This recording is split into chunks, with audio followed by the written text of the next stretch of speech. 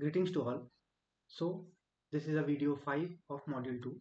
So in last video what we have learned is we saw that I can convert any sine waveform, or for that matter any kind of waveform, into a series of zeros and ones, or into a series of discrete values, that high will correspond to one thing and low will correspond to another thing, and I can remap from that the original waveform. So this method of doing converting a modulating waveform into a series of highs and lows is known as pulse width modulation, where the width of the pulse corresponds to the magnitude of that particular.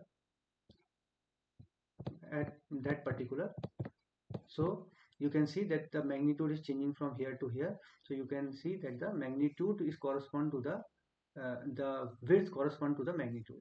You can see as the we can see from the example.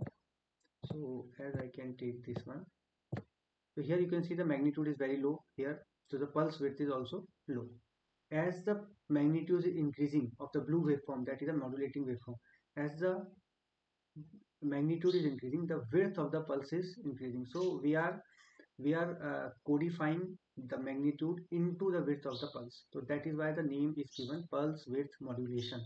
Okay, so this is clear that I can convert any waveform into a pulse width modulated waveform. Okay, then we learned how I can inject another kind of harmonic into it. That is third harmonic I have injected. I can inject any harmonic, 4th, 5th, 6th, 7th, anything. So now we'll be learning how can I do the analysis of harmonic from a given waveform. So suppose I have these two waveforms.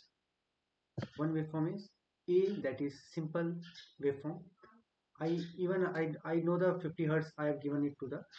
Okay, so first thing is how I can find the frequency of any waveform. So we can find graphically using scope. So I can use this. So as we know that any waveform is the frequency of waveform, how we can do, if you have a waveform given here, so you can use this, which is the measurement tools, and I need to close this now. I can put this marker on 0, and the first waveform will be ending here. So it will be going positive, then negative, then 0. So I can see that the total time delta is 20 milliseconds and frequency is 49.827, which is close to 50, because we have I can put it exactly here. Okay, so frequency is 50 hertz. So this way we can find out the frequency of any waveform. Okay, now this frequency will be known as a fundamental frequency. Okay, which is the original frequency of the waveform. Now what I can do, how can I find the harmonic added in this? Okay, so I'll be putting waveforms into some scope, and I'll be going to the scope and then to the setting. Okay, when I go to the setting, there is written a word logging, that means data logging. So when I go to the data logging, there is written log data to the workspace, which is already being done. Okay, tick mark has been done. Okay, so I can stop the function. Now I can work. I will again go to the workspace, the scope, then data logging, and I will in your case it may not be checked, so you have to check this box log data. Then you can give the name a waveform variable to the scope, and then you have to do the structure with time. And this is very important, because you have to structure your waveform according to the time, so that, because harmonic analysis is cannot be done without time data. So you will be applying this and you will be doing okay. Okay, this is one thing. Second thing is, go to the model setting and go to the data import export. Okay, here you can see that I have unchecked this single simulation output. If this is checked, you have to uncheck it. So if you will be doing uncheck, you will be uh, if this is checked, you will not be able to do the FFT analysis. You can do okay. Okay, these are the two important things. Now we'll be running the program and we'll be seeing the FFT analysis of the waveform. So you can see that I have put an additional block, which is known as discrete block. So this block is known as power GUI. This block is used to for multiple things, but the one thing which can be done using this is FFT. So for FFT, the solver I am using the same as the solver in the model setting. So in model setting, I have kept solver to fixed step ODE1. You can use ODE3, 5 depending on your problems. And I have used the fundamental step size to be 1 microsecond. Why I have kept 1 microsecond is because the maximum or the minimum time period I am having in this model is due to this 2 kilohertz carrier signal. So the you can see the time period it is taking to complete one triangular waveform is 500 microsecond or zero point 0.5 millisecond.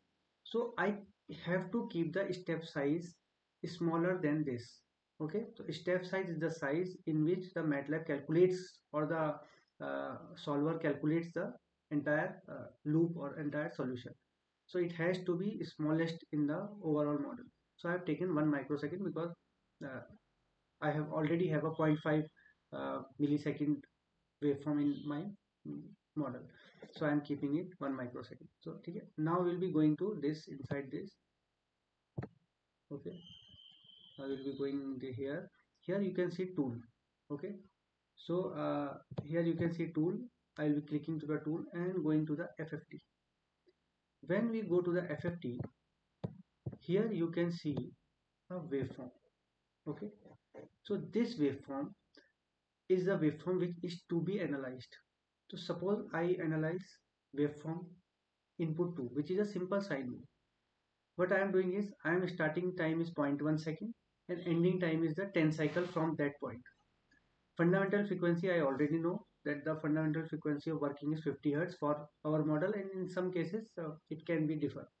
Okay, so I am doing the list. I am pulling out the list of the all the frequencies or all the harmonics. As I do display, I see that the total harmonic distortion THD is 0 because this waveform is idle waveform, idle sine waveform, and all the magnitude is kept at 50 hertz. Rest everything is 0. Okay, this is one thing I can do. Now I will be introducing some harmonic. So suppose first I will be adding third harmonic, normalizing it with the 500 volt and adding it to the waveform.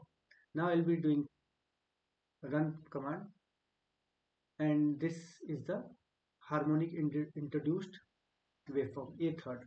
So right now I have introduced third. Okay, so you can see the waveform, it has been distorted. Okay, so blue one is the original sine wave and yellow one is the distorted or the third harmonic introduced sine wave. Now I will be doing the frequency the FFT analysis. I will be again going to the tool FFT analysis, and here I can see that here I can see the FFT analysis. This is a window from 0.1 to 10, 10 cycles, 50 hertz is a and I will be doing the this list. Here I can see that the THD is not 0, it is 16%, and this is due to the introduction of the third harmonic. And the magnitude of third harmonic is shown is 16.67% because we have the magnitude I have introduced is of the 1/6 of the total magnitude. How I can see this? This third harmonic, the magnitude is 230 divided by 6, which is 1/6 of the original waveform. Now suppose I add one more waveform.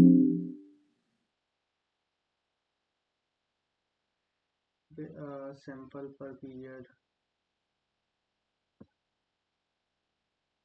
Okay, now I'll be adding third harmonic. Okay, I will be adding ninth harmonic. So what I am doing is 2 pi 50 is the fundamental frequency. I am multiplying it with the 9, and magnitude suppose I put divide by 10. So 1/10 of the fundamental frequency I am adding as a ninth harmonic. So I'll be adding this to the waveform and again running the program. Now I can see that the original waveform is further distorted.